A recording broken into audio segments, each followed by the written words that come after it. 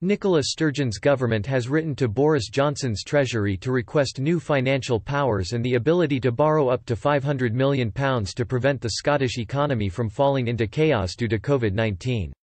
Kate Forbes, Scottish Finance Secretary, wrote to the Secretary of the Treasury, Stephen Barclay, seeking temporary changes to their arrangements. The MSP warns that the funding is critical to securing a recovery from the coronavirus crisis.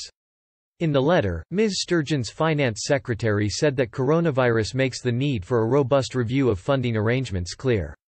The calls emerge after government figures show that Scottish GDP fell by 18.9% in April, the highest drop on record, with the SNP warning there was a £500 million hole between the extra cost of the COVID-19 pandemic and the funding given to Scotland from Westminster. First Minister of Scotland Nicola Sturgeon said the record economic decline confirms the scale of the economic crisis that has inevitably been caused by the health crisis we face. Edinburgh currently receives a fixed budget from Westminster every year under the Scotland Act. Speaking at Holyrood's Finance and Constitution Committee, the Finance Secretary said she would have one hand tied behind my back as the economy emerges from the pandemic.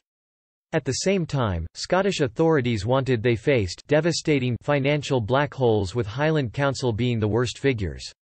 Figures show the authority faces a £96.6 million gap in its finances due to lost revenues, which represents the equivalent of £411 for every resident, the worst in the UK. Ms. Forbes added in the letter, "To be clear, this request is not about permanently revising the existing framework. Rather, it is about providing enabling relatively minor flexibilities given the extraordinary pressures that the devolved governments are currently under, to ensure that our fiscal powers are commensurate with the risks we face. However, our fixed budget could respond more effectively with some relatively minor fiscal flexibilities. I cannot emphasize how critical these are to our ability to support recovery." Of the ability to borrow £500 million, the Finance Secretary requested that the repayment period is doubled to 10 years, up from 5 years.